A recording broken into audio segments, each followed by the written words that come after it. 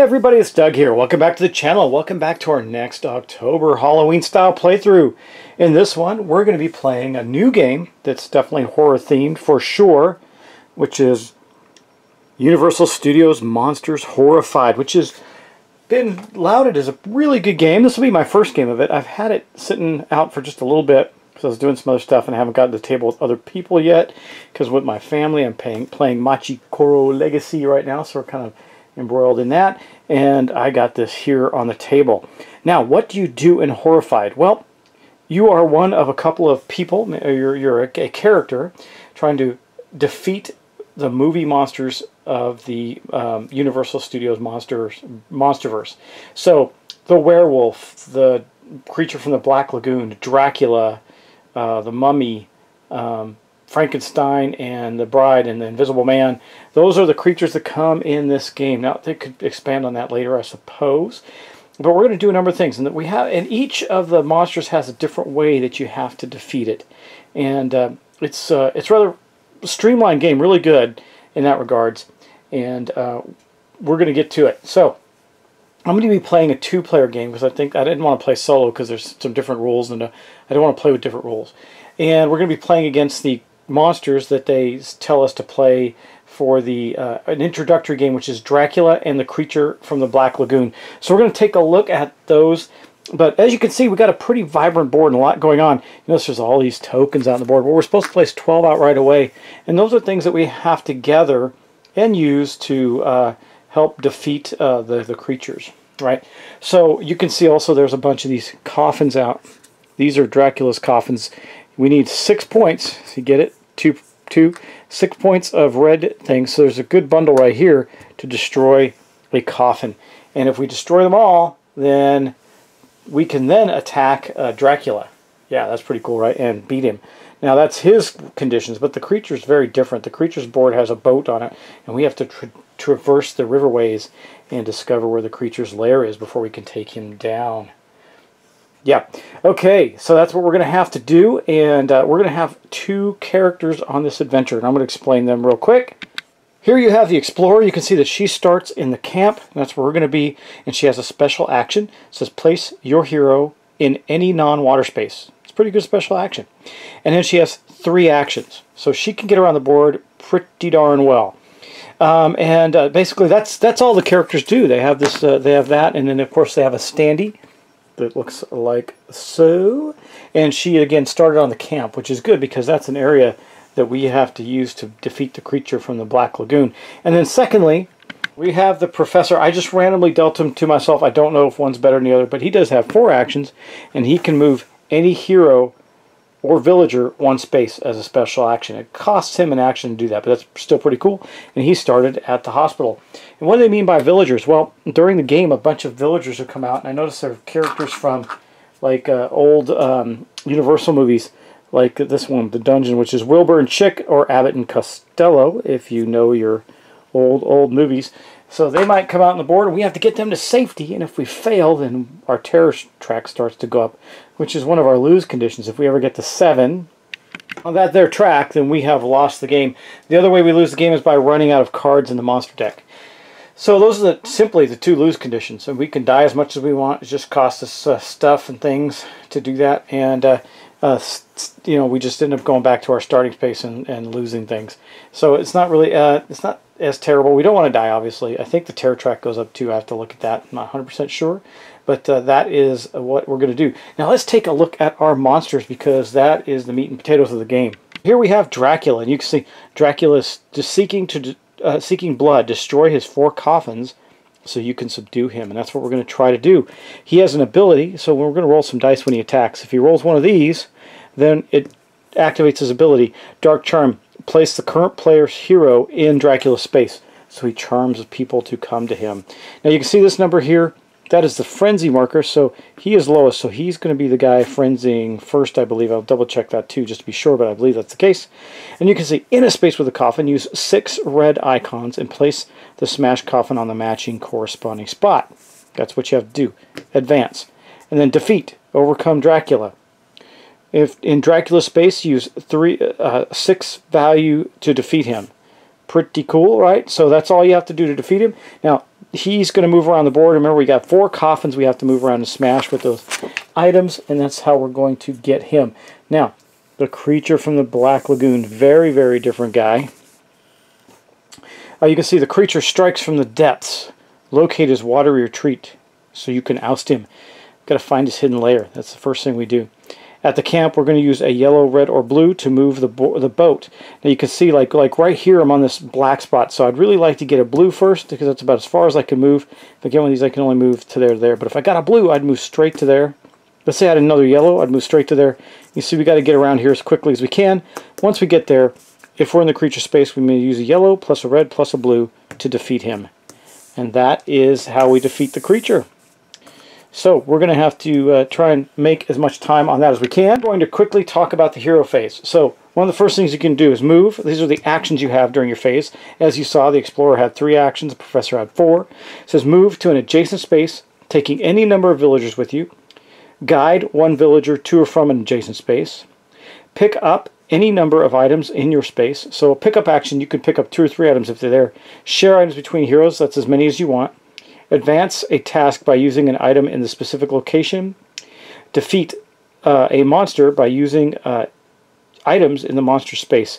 Special action, as noted, by your hero badge. Okay, so that's the deal. Now, the only place we can activate that boat for the creature from the Black Lagoon is in the camp. There's actually an overlay tile on the camp space that looks like this. And it says, you can solve it by doing this thing and move the boat. And that's the only way you can do it. So you can't be anywhere and decide to move the boat. You have to get back to the camp. So there's going to be a lot of movement. It says any player may play any number of perk cards. We'll talk about perk cards last. And then we go to the monster phase. Items, we're going to draw a card. And that card is going to determine how many items we get, if there's an event, and what monsters attack. And there's the symbols that go along with that. We'll see how that plays out. But one of the things we have to do right now, I wanted to save for the beginning of the game, was these are perk cards. We're going to draw one for each of our players. That'll be for our and they're going to give us special actions that we can accomplish during the turn. And if we ever escort a villager to a space where they want to get, then we get a perk card. So we'll do one more cut. Let's do that. And what do we get? Break of Dawn. Skip the next monster phase, draw and place 2 items from the bag. Play during any hero's phase. That's pretty good. So that goes to the explorer, and the professor gets Mob Justice. Choose one. Place either Frankenstein or the Bride in any space, or move any monster 3 spaces. Play during any hero phase. So we can get the monster out of our face, for example, with those. And now those are, you got to be judicious with those. You don't get a ton of them during the game, but they are very valuable. So, guys, I think that's it. I think we're ready to get going. Let's do it. Okay, now we can choose to go. We're just going to go with the explorer, then the professor, explorer, professor, blah, blah, blah. So we're going to get started. Now the explorer, you can see she's way up here. And before we get started, I'm going to ask you to please like, share, and subscribe to the channel. It's very helpful to me and for the future of this this channel for you. And hopefully you're enjoying it. The next thing I'll say right before we get started is make sure to check out Cat Weasel's channel. He is playing A Touch of Evil, which is why I'm not playing it, because he's doing a great job. And I normally do play something like that, or Darkest Night for Halloween. I haven't decided to kick one of those 2 out yet. We're going to do this first. So, and then Barrett, Meet Me at the Table, is doing both Nemesis and Kingdom Death Monster. So check those out. All right, let's get going. We're going to take the first of our cool actions. Yeah, we are, with the Explorer.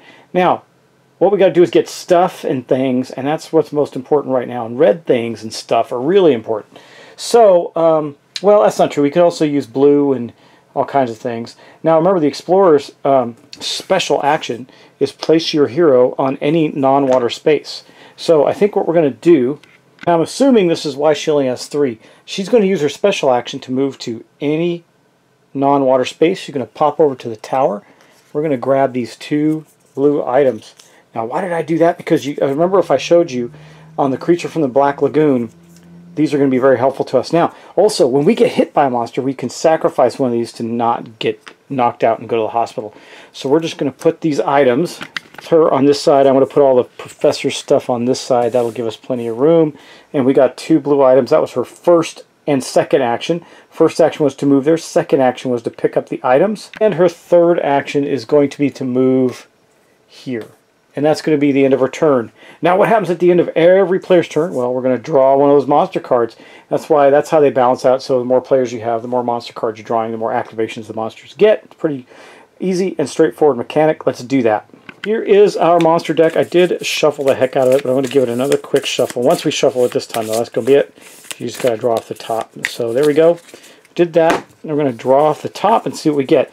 3 items are going to come out of the bag, and we'll show you what that looks like. So here's the bag. We're going to draw 3 items out and see where they go. I'm going to mix them all up as much as I can. And so the first one's going to go to the inn, which I will place out at the top of the board. I'll show you where that is this time just to show you how this works. Well, going forward, though, because it's just going to be too time-consuming. But there's 2 items at the end.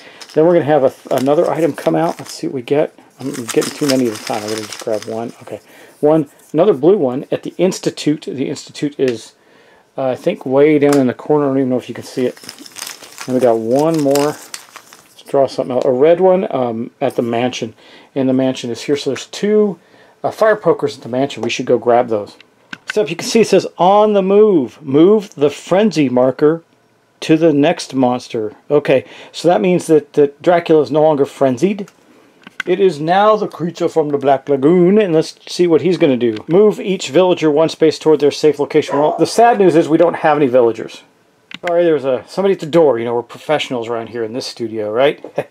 Okay, next, so that's going to end that. And then you see that flame marker. If you look on here, tells you the flame marker is the frenzied monster. So that's the creature of the Black Lagoon. He is going to move 3, and if he gets to a player, he's going to attack 2. He might make it. Man, I really wish this had been the Dracula, because the creature is going to move. He's going to go 1, 2, and 3 and assault our explorer right off the bat at the theater. Dastardly little beast. Let's see what happens there. Now, again, on the card it said he's going to roll 2 dice. So we're going to take 2 of these dice. Hopefully he only hits once or not at all. That'd be awesome. Oh, not at all. So the creature, the explorer ducked the creature, missed. We're all good there. That is the end of that, and that is the end of this first card. So we're going to discard that and move on to the professor's turn. Professor Van Helsing, obviously, is down here at the hospital. He's got 4 actions, so he's going to go 1, 2, 3, 4, and that's going to be his entire turn. He picked those 2 up. Hopefully Dracula doesn't get to him too quickly, but what we're going to do is try and get down here, smash this one, because we got a 6. We only need to use this one to do it. Then we're going to pick up this 2, and we'll be able to smash 2 of his coffins. So Dracula's going to be on us like glue, you know that. Now, I could have also spent an action to move him or a villager, but we didn't need to do that because there isn't one out yet. And I'm okay with the explorer. I think she's safe for the moment, even though the creature is frenzied. So being that that's the end of his turn, he took his 4 actions. We're going to draw his card. We're going to get 2 items out from the bag. Now, one of the good things is these items keep coming, right? So 2 items. This one's going to go to the camp. That's good because we can use that at the camp, which is nice. And then this one is going to go toward the theater. It's a rapier at the theater. Makes some sense, right? Thematic, and that is with the explorer. So that's going to be great because she can pick that up. Now, it says the hunt is on. If no hero has the hunted emblem, give it to them, to the current player, and move the Wolfman. Since the Wolfman's not in play, that doesn't happen. So then we look here. Well, this is a bummer because both of our creatures are going to go, and the creature from the Black Lagoon is going to go twice. So let's take a look at that. You know, typical of my luck, right? The creature of the Black Lagoon is going to go first in that card. He's not going to move. He's going to roll 2 dice and attack the explorer. He did not get anything but his special ability. What does that do? Rock the boat. Move the boat backwards 1 spot. Well, here's some good news. We haven't moved it. So that was ineffective. That didn't do anything. Over here, and per our card, see there, we got Dracula, who's going to move 1. He didn't encounter anybody, so we don't have to roll any attack dice for him. But the frenzy monster goes last, so that means that the creature from the Black Lagoon is going to go again. We're getting accosted. Good news, bad news. Can take both our items, but he can't knock us out. Well, we didn't have to sacrifice an item, so this one is going to go into the discard. Now, we don't refill the bag until such time as all of the tokens are empty. So we used a kite. I don't know how we used a kite, but we used a kite to fend off the attack of the creature from the Black Lagoon. Maybe because he's not very intelligent. Maybe he got distracted by the kite flying by the Explorer distracted him and he chased off after the kite. Let's say that, because that sounds really stupid, but that's the way it is. All right, let's move on then to the... that's going to discard this card, and that's going to move us on to the Explorer's turn again. We're probably going to do like 2 more turns, and I'll call this an episode. Maybe 3, we'll see. Okay, Explorer. Well, we know what we're going to do for our first of 3 actions. We're going to pick up these 2 red tokens for her.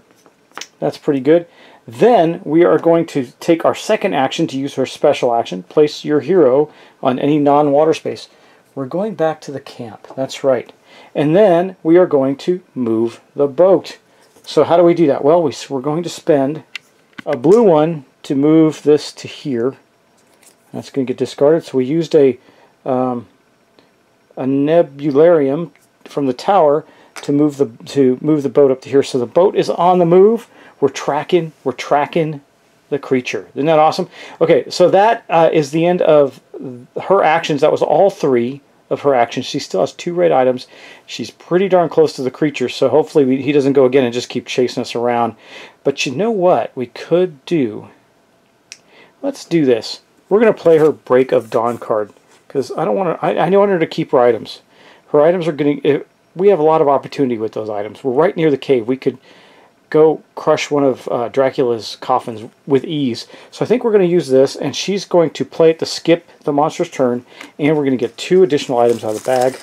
So we get another kite in the tower. So I will figure out where the heck the tower is and place that. You do need to kind of refresh yourself or get used to where all the items and stuff are, or the buildings and stuff are right away. It doesn't take that long. Figure it out. And then this goes to the Institute. So we got some really good items down at the Institute. And that means we don't have to worry about the monster phase this turn. We're going to skip it. She does lose this card. That's kind of sad. We're going to go straight to the Professor. Well, here's the good news. Mr. Professor. He is going to go 1, 2, 3. And for his last action, he's going to destroy the coffin with this silver cane. So he destroys the coffin there. Boom! That's a coffin at the graveyard. Which means we have smashed one of Dracula's coffins already. We only need 3 more to go. Dracula, we're coming after you. That is cool. And that's going to be all 4 of his turns, right? 1, 2, 3, 4, and he smashed the coffin. So he can't pick up the shovel at the graveyard yet, but he's going to, because then he can just move over to try and get another one of Dracula's coffins. Fortunately for the Professor, he does not have a card, get out of jail free card, to stop the monster turn like the Explorer did. So we're just going to draw a card and see what we get. Oh, 0 items come out. Well, that's okay because we put 2 out from our card. Reincarnated Soul. So this is for the mummy. We're just going to skip that. I'm not going to ruin the mummy stuff for you. But we've got the werewolf, Dracula, and the Invisible Man. So we only have Dracula moving this turn. He's going to move 1 towards the closest hero, and he will attack, but there's not going to be an attack for him. But he's simply going to move to the mansion, and he hisses at these 2 fire pokers because they're 6 points, and that's enough to destroy one of his coffins. So he doesn't like that at all. But he has kind of blocked the Professor from moving through there, unless the Professor wants to give up items. So he'll probably tear off in the other direction. We'll see. But that is the end of this card. It is discarded. So the Dracula moved, but he didn't do anything. Let's go back to the Explorer. She's got a real simple turn. She's going to pick this up for what? That's for her first action. For her second action, she's going to play this for 1, which means the boat has moved further, because remember, she's still at the camp. That's pretty cool.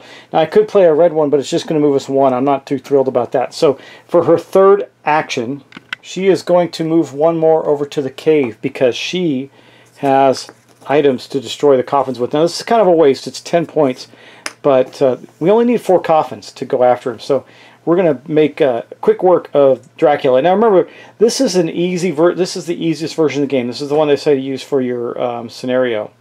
So that's okay.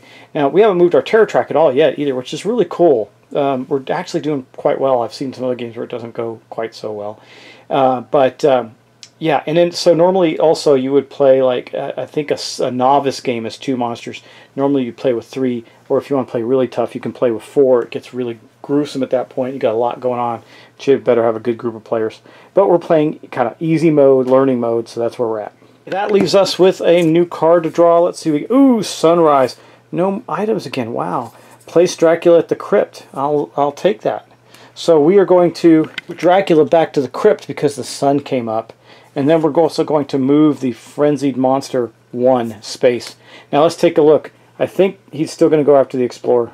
Yeah, I mean, look, it's 1, 2, 3, 4, 5, or 1, 2, 3, 4. So he's going to move right to there. He's in that little fountain area there. He's moving toward her. And if you look at that, that's all that happens. He's not going to attack because he's not there, so we're good. And that is going to be the end of the Explorer's phase. Now we go back to the Professor. Professor's first action to pick that up. His second action is going to be to go 1, that's 2, 3, 4. And he'll go right there. He's heading toward the dungeon. He has enough points right now. He'll have to pick some, hopefully he'll pick some stuff up along the way. The last 2 cards put no more tokens on the board. That's not good for us. So that is actually the end of his turn. He picked up an item and he moved 3 spaces. So we're going to go back and draw a new card. Alright, I think you see how the game progresses. But let's take a look. Oh my gosh, another 0. You saw me shuffle these. Retreat. Place the creature on the lagoon. Alright, well we're going to do that. We'll follow in order. You see that we're going to move the Frenzy Monster 1. Oh man, he is just hunting her down. This is a particularly nasty one because look, he's going to go here right after the Explorer. See that waterway? He can use those. So he's going to go there. He's going to roll 3 dice.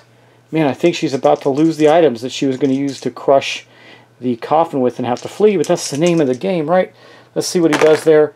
2 hits. So yes, she is going to have to lose both of these 5s. That sucks to avoid the hits, but she does. And that is going to be the end of this round.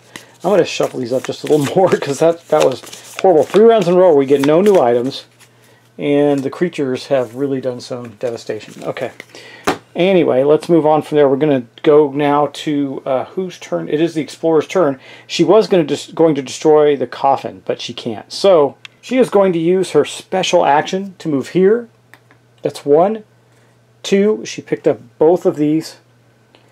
For herself, she will use her special action again to move to here. Way the heck up at the end. It doesn't say, I gotta check. I think you can use your special action as many times as in turn as you want. I'm gonna double check. If I can't, then I'm gonna have to move her 1. It means she's still in a bad area for the boss monster. Special actions indicate on the back. Just like any other action, special actions count as one of the total actions for your turn and can be taken multiple times. So we're good there. Okay, we took that. That's what we did. We bounced around, got up there quickly. We're going to do the Professor's turn, then we're going to call this video done for tonight. Okay, Professor, let's see what we get here. Okay, good. We got some items coming out. This says Worried Fiance. We're going to actually finally have one of the other people come out. So first we're going to place down 3 tokens. So this one's going to go at the end. That is fantastic because the Explorer's there. That gave her another item pickup. The next one's going to go in the barn, which is right next to her there. And the next one's going to go in the barn again, a rifle. Nice. That's a big one with a 6. So we got 3 red items at the barn. That's going to be one of her next stops for sure. She can definitely get to the blow up one of Dracula's coffins. Now, we're also going to do this. Place Elizabeth at the mansion. Let me find Elizabeth. Here she is. Going to get a little standee out for her, and we're going to place her at the mansion. Now, she is trying to get to, if you can see on here, it says the tower. So Elizabeth is trying to get to the tower safely. She's at the mansion. She's really close to Dracula and not far from the creature from the Black Lagoon. As you can see, as we place her here at the mansion, now we can go escort her, but we don't want her to die because that's how our terror track goes up. Anyway, now let's look at this. So the Frenzy Monster is going to move 1. That's not so bad. He's going to move to the closest target. So if he moves here, this is 1, 2, or 1, 2. Either way, it's going to move 1. So 1 here or 1 there. I don't think it matters. I think he'll just move back to the camp. He's actually in the camp right now. And that is going to be it. He doesn't get to attack anybody. That's going to be the end of that card. And that's going to be the end of our playthrough for this evening. So this is Horrified. And while I do believe this is a good Halloween game, it has to do with monsters. Now, it's not really scary, which is great. It's a family game for sure. It's cooperative. That makes it fun. And there's really nothing gruesome or weird about it. So it's pretty slick. And it plays fast and smooth. It reminds me a little bit of like a Pandemic style game, but with some more unique rules associated with it. So we will probably be able to finish this up in a second video. We'll see how that goes. Remember, we can only go through that deck once. If we do, we lose. So we got to get things cooking. head back to the camp. Of course, the creature's there right now. And we'll be going with the Explorer next, so we'll get her done, and I think she's going to pick up all those items, probably go smash a coffin. I think now that the Professor is pretty close to the Villager, I think he's going to use a special ability, 2 of his actions, to move her to him, and then he'll continue on toward the tower to get her there safely. That would be really, really good. So, anyway, I think that's what we're going to do. He has a card that allows him to move monsters, but they're so close to their starting points, I don't see where that's going to help us. They're both on their area of the board. So, guys, that is the first episode of Horrified. Hope you enjoy that. Let me know what you think of the game, and also, please, again, do not forget to like, share, and subscribe. I really appreciate it, and we're going to see you in the next episode. Take care.